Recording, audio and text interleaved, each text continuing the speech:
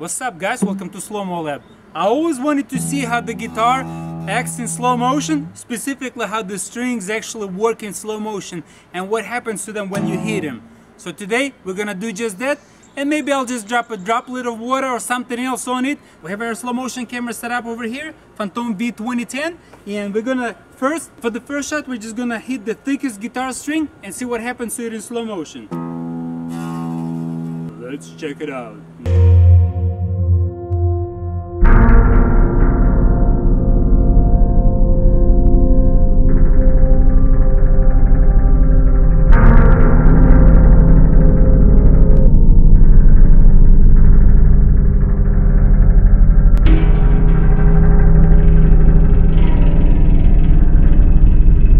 Pretty cool. Did you see how the guitar string, it looked like it actually was going in waves? So I decided to film in the full length and adjust the focus really quick to make sure I catch all the waves. Hopefully I'll be able to catch that shot and we'll be able to see it in slow motion.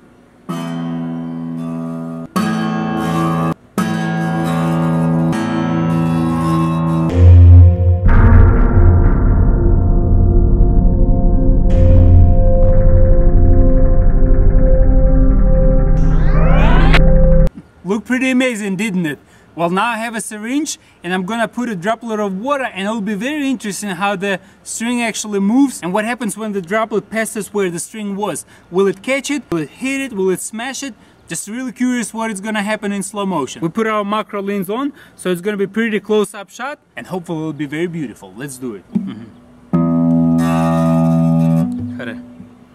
Okay.